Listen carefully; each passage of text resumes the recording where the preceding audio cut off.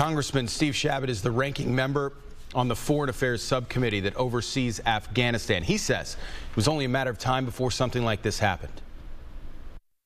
This is what happens when you don't have a well-organized plan, and when you pull out the troops first and let the civilians get out the way they want. We have 3 times as many troops, military personnel on the ground now than we had when he was going to pull these folks out.